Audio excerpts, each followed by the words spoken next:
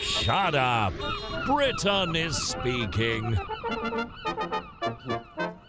First, a worrying environmental story. According to a new study, rising sea temperatures are creating too many female green turtles. Over at the BBC News Online, this worried commenter, Max Polishchuk... First they started to turn frogs gay, now turtles.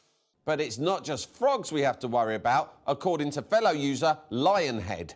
It happened to human too. Too many gays cause a chemical in the air and foods. Bear that in mind next time you reach for a snack. And we'll leave the final word on the subject to a Mary Preston. Mary? I remember reading part of a book that said that a secret society was working on a device that could control the weather. Well, let's hope they set the dial to lovely and sunny.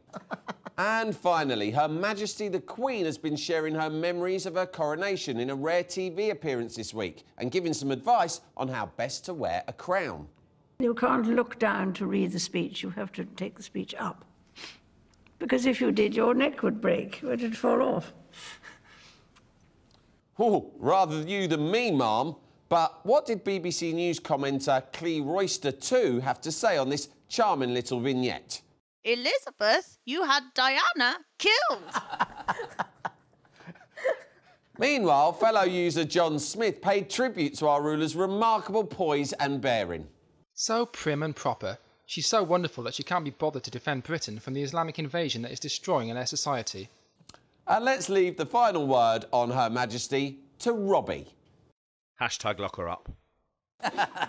Well, I'd like to see the Queen slopping out, or should I say, the royal we. Her Majesty's pleasure? Methinks not. Wonderful stuff, guys.